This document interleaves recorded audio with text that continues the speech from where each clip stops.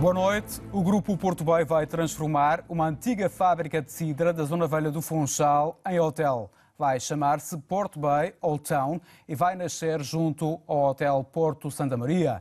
Uma intenção deixada durante a inauguração da nova unidade hoteleira no Porto. Na Rua das Flores, no centro histórico do Porto, nasce o PortoBay Flores, o 14º hotel do grupo PortoBay. Um empresário franco-alemão adquiriu o Palácio dos Ferrazes, um palacete do século XVI, e transformou o edifício num hotel 5 estrelas. As obras custaram 10 milhões de euros. What you are discovering today is a result of the great partnership.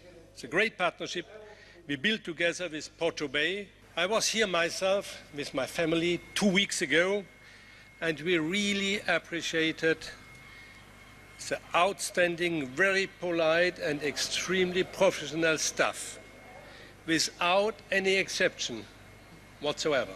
O grupo PortoBay foi desafiado a explorar o hotel, investiu 1,5 milhão de euros no projeto de decoração. Com a família Trindade tenho aprendido que nunca nos podemos satisfazer com o que temos, porque há sempre um cartão e um conjunto de desafios que temos que antecipar e nunca parar. Tenho que vos agradecer este estímulo e este desafio permanente que me tem feito não parar de correr, e continuarei sempre a correr convosco, acreditando que também são um exemplo, mas deixando também um repto. Agora está na altura de ir para o centro ou para o interior. Mas o próximo investimento está previsto para a Madeira. Isto tem sido sempre uma preocupação nossa, cada hotel que vamos fazer novo não entrar não só na concorrência geral, mas sobretudo não entrar na concorrência direta do próprio grupo.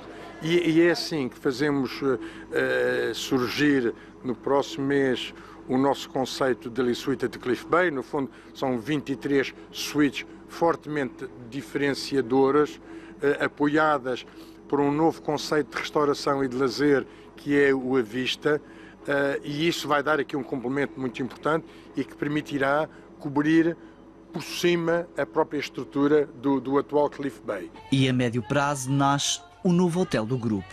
Eu digo, quando efetivamente tivermos todos os projetos aprovados e 2 anos depois, sensivelmente, dos projetos aprovados, surgir-nos o nosso PortoBay Old Town, que é efetivamente na Rua de Santa Maria, quase por trás do hotel, e que tem uma particularidade interessante, é que além do ambiente do resort que se pretende criar, vamos também tirar muito proveito de uma realidade industrial à sua medida, evidentemente, porque vamos aproveitar a primeira fábrica de cidra que foi efetivamente feita na Madeira. Este edifício industrial que lá permanecerá, onde há inclusive algumas zonas sociais, e onde vamos pretender trazer algumas imagens e alguma memória do que é efetivo, do que foi esse edifício, num ambiente de lazer que, tal como todos nós sabemos, é único, como é a Zona Velha do Funchal.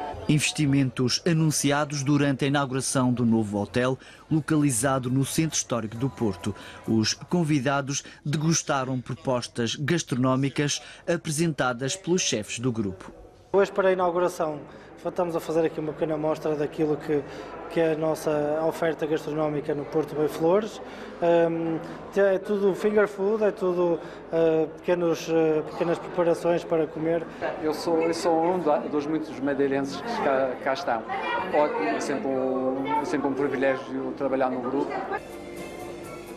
No ano passado, o valor de faturação do grupo PortoBay ultrapassou os 82 milhões de euros. Faltam 3 meses para fechar as contas de 2019 e o administrador do grupo espera ultrapassar os valores alcançados no ano passado.